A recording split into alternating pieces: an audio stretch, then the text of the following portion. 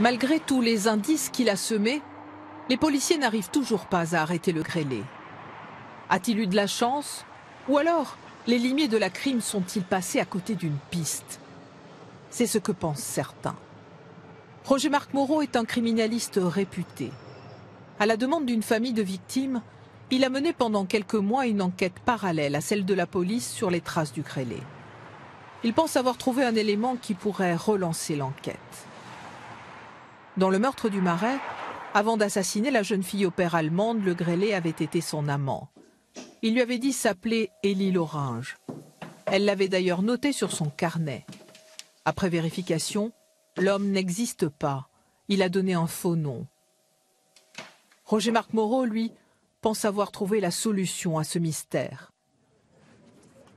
En 1987, à Paris, à quelques semaines d'intervalle, 2 jeunes filles de 13 ans se font agresser. Mais avant de passer à l'acte, l'agresseur leur a envoyé des lettres anonymes. Ce sont des lettres quasiment d'amour envoyées à des enfants. Et dans les jours qui suivent, un homme va se présenter à leur domicile. Il se prétend être policier. Il a une carte de police, vraie ou fausse, on ne sait pas. En revanche, l'homme n'ira pas jusqu'au bout de ses agressions. Il va partir et dans les jours qui suivent, il va adresser 2 nouvelles lettres. L'une des lettres va donner un rendez-vous à l'une des jeunes filles en lui disant d'aller chercher un message secret dans une librairie. Dans la librairie, l'inconnu demande à l'une des jeunes filles de glisser la réponse à son message derrière un livre. Mais pas n'importe quel livre. Un roman russe du 19e siècle nommé Oblomov. Si on lit ce roman, on s'aperçoit que le héros se prénomme Élie. Quant à son auteur, qui s'appelle Goncharov, signé en cyrillique, l'Ourage. Si on additionne les deux, ça nous donne Élie l'Ourage. C'est très proche du nom qui figurait sur le carnet de la jeune fille assassinée. Si cette thèse est vraie, cela veut dire que la jeune fille au père qui était allemande aura peut-être mal orthographié le nom de son amant, transformant l'Ourage en l'Orange. La police n'a pas jugé la piste sérieuse. Roger-Marc Moreau pense qu'elle a tort. En examinant les lettres anonymes envoyées par l'inconnu, il a fait une autre découverte.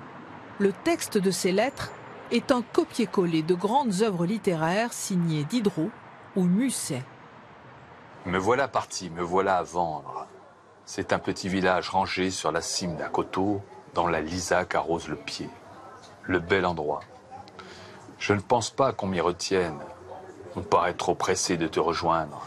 Eh bien, ça semble démontrer que c'est peut-être un homme finalement qui a fait des études universitaires, peut-être en littérature. Peut-être l'a-t-il finalement rencontré cette jeune Allemande, cette fille au père, lorsqu'elle allait prendre des cours à la Sorbonne. Malheureusement, les services de police n'ont pas travaillé sur cette piste. Est-ce qu'ils ont cherché du bon côté? Est-ce qu'ils ont bien cerné la personnalité de cet homme? Le grêlé a laissé son empreinte sur une dizaine de scènes de crime et de viol. La crime a ses empreintes digitales, plusieurs portraits robots. Pourtant, il est toujours passé entre les mailles du filet. Pour Roger-Marc Moreau, comme pour beaucoup de personnes qui ont approché ce dossier, il y a peut-être une autre explication. C'est un homme qui se promène à Paris, en région parisienne, avec une carte de police, vraie ou fausse, on ne sait pas. Finalement, est-ce que cet homme ne ferait pas lui-même partie, ou n'aurait pas fait lui-même partie, à une époque, d'un service administratif, de police, ou peut-être de renseignement? Cette question, Alain Vasquez, l'enquêteur du double meurtre du Marais, se l'est posée aussi. Ce qui l'étonne, c'est une concomitance de dates. 1994, l'année où l'ADN est exploité en France pour la toute première fois, est aussi la date de la dernière agression attribuée au grêlé. Il faut bien envisager la possibilité pour lui de s'être arrêté d'agir au vu de l'exploitation et de l'ADN, des traces ADN. Et qu'il se soit dit, bon, voilà, j'ai laissé de l'ADN un peu partout, donc il est temps que je me mette au vert et que j'arrête voilà, de faire parler de moi. Bon, c'est ce qui peut laisser penser que quelque part, il serait au fait de des pratiques policières. Est-ce que quelque chose pouvait faire penser qu'il aurait pu faire partie de la maison ?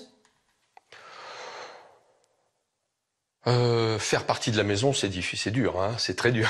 C'est très dur d'envisager une telle hypothèse, mais on peut aussi penser que c'est quelqu'un qui avait envie de rentrer dans un service de police ou de gendarmerie ou dans l'armée et qui n'a pas été accepté. Le grêlé, c'est le plus grand mystère du 36 quai des Orfèvres, car jusqu'à aujourd'hui, personne n'a jamais réussi à l'identifier.